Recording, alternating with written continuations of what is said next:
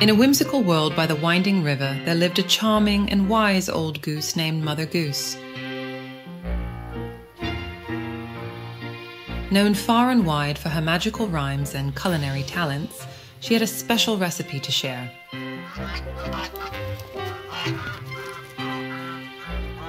One sunny day, Mother Goose strolled along the riverbank, her feathers ruffled with excitement. She had found a parchment that held the secret to an enchanting recipe.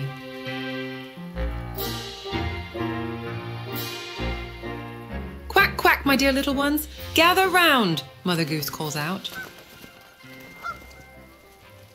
"I've discovered a delightful recipe, a tale of flavors and a magical spree."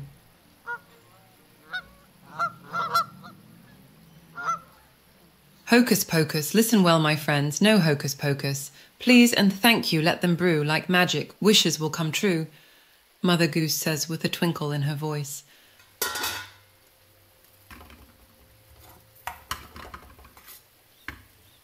With quill and wing, she guides them through each step of the enchanting recipe.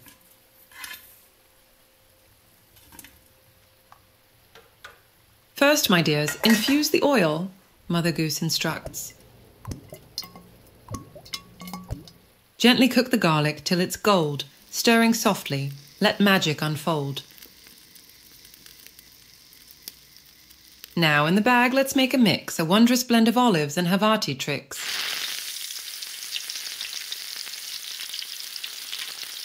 With giggles and hops they tossed in the herbs and cheese, imagining flavors swirling like spells in a cauldron.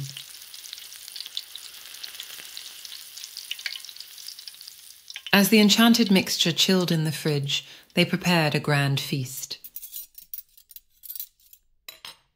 They toasted bread, laid out a feast of savory delights, and arranged the enchanted olive treats in pretty jars.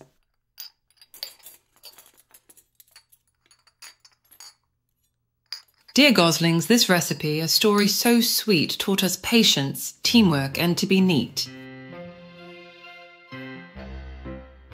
With please and thank you, words so true, we've spun magic in all we do," Mother Goose says joyfully. With joyous honks, they indulged in the savory spread they'd created together, each bite a testament to their newfound culinary wizardry.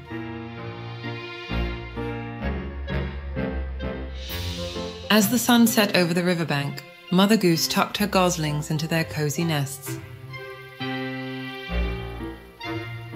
The recipe had become a cherished tale, a rhyming ode to magic, friendship, and delectable discoveries.